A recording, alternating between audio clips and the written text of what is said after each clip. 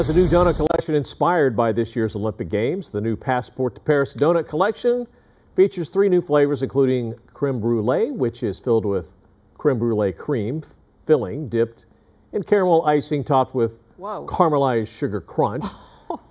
The double chocolate eclair is filled with chocolate custard, cream filling dipped in chocolate icing and topped with chocolate crisp pearls. And the raspberry and vanilla cream is glazed, dipped in raspberry icing and cookie pieces with vanilla cream.